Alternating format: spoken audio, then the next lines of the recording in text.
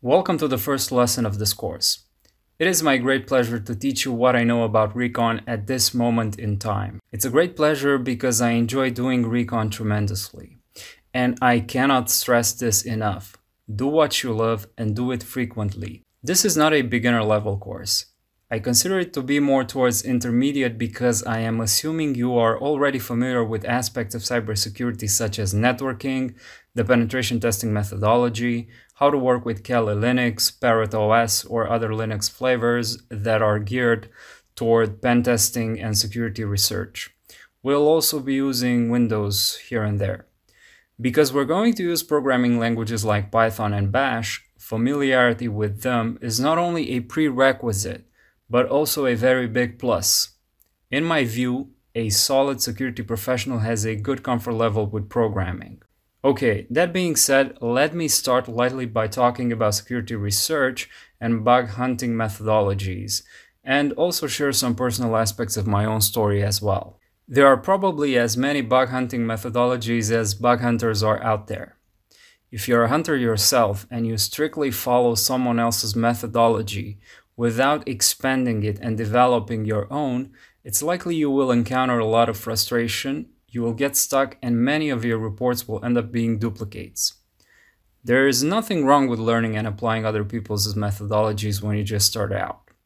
However, as soon as you get your feet wet, you need to expand and develop your own private methodology, which will invariably increase your chances for successful outcomes. What I'm trying to say here is, learn from me, but then go your own way. As you create your own tactics and as you participate in more security and bug bounty programs, one of my top suggestions is for you to focus on what you learn from each target, which is why it is really important to write things down. Write your own methodology and always add new strategies, tools, and tactics to it as you gain more experience in the programs you participate. Learning never ends. And this is great because it satisfies the curious nature of the hacker. If you're a real hacker, you'll love this.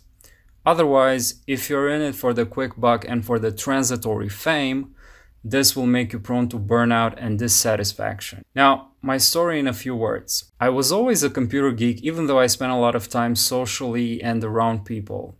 I get energy from the crowd, but I do also need a lot of time with my own thoughts. I have a master's in constructions engineering by formal education, but I didn't get a chance to work in the field because I decided to postpone that and instead try to see where my passion for computers takes me.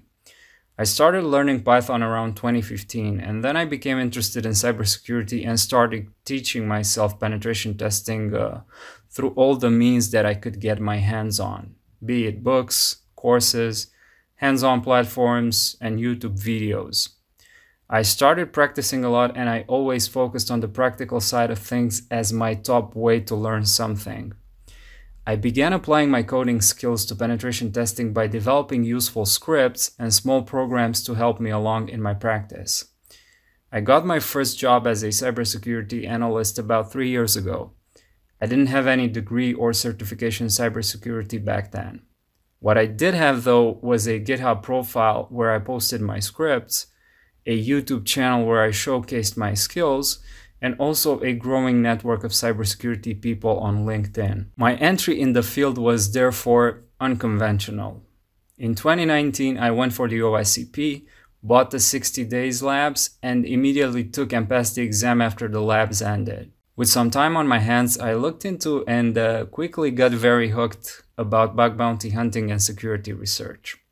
I started following some popular figures in the field of bug bounty hunting, watching their videos, reading books, and timidly I began working on bug bounty programs. I decided to first learn and develop recon skills and then move to the many other aspects of the hunting methodology. As I learned, I began writing my own methodology by combining bits and pieces from different researchers, by adding my own tactics, and most importantly by coding my own tools. My Recon methodology is always expanding and always growing. What I did for the first few months is very much different to what I do now and what I'll do a few years from now. And that's what you should also do. Take what you learn from this course as a starting point as a starting methodology, if I may, and grow it and expand it into your very own. This will solidify your chances for successful outcomes. The key point here is that your methodology should consist of a document with tools, tactics, and steps you follow when reconning a target. You should securely keep at least one online and one offline copy of this document.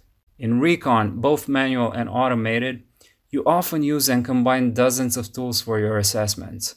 Not having a written methodology of your tactics will lower or drastically reduce your chances at becoming a successful professional. I cannot stress this enough. Alright, now that you know me a little bit better and now that you know what you're up to with this course, let's move into the next lesson.